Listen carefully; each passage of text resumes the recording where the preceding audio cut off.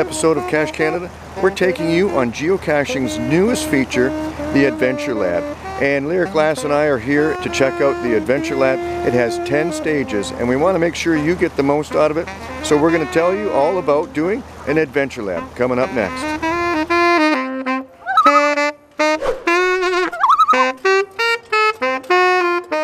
The Geocaching Adventure Lab app is a new way for geocachers to find and log lab caches. Lab caches are an experimental geocache type often played at mega events. The caches count toward your geocaching statistics and total finds. Unlike other types of caches, lab caches do not have a container and can also be located indoors. Adventure Labs are only available on a smartphone and can be played on either an iPhone or an Android. The app can be found at either the App Store or Google Play. Once you've downloaded the app, open it up to see where the closest lab is to you. They will be listed in distance from your location. In this testing phase, there is no map of the labs, unfortunately. When you're near your chosen destination, click on Start to get going. Some adventures will show all the destinations, some won't. We picked the closest to us and off we went.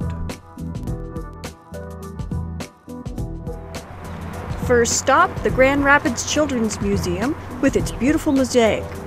The code word we needed was at the end, near the entrance. We found it and we're off again. Next up, Bob's Brewery and Grand Rapids' iconic new bridge, one of the longest truss bridges in Michigan. And no, we didn't have time to stop for a brew.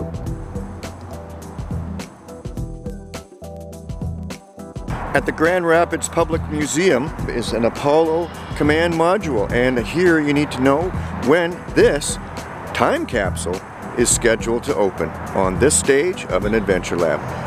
Pretty darn cool. All the artwork and architecture gave a feel for the city. Each stage of the Adventure Lab is worth one lab cache. To complete each stage of the Adventure Lab, you have to be in close proximity to where the answer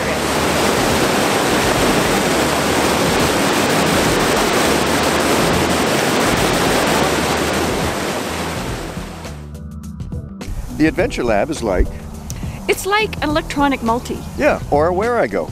And it's like a tourist destination. At each stage, you could actually explore each of the stages that you're going to. And some of them look pretty interesting. Yeah, we'll have to come back and check these out. Yep. But for now, we got to go to another stage. Yes, let's go. Thanks for joining us for this Adventure Lab episode for Cache Canada. And share, like, and give us your input. Yeah, leave a comment below. Let us know what you think about an Adventure Lab, lab caches, or Cache Canada. And if you've done one, let us know that too. Cool. Hey, we'll see you later. Where will geocaching take you?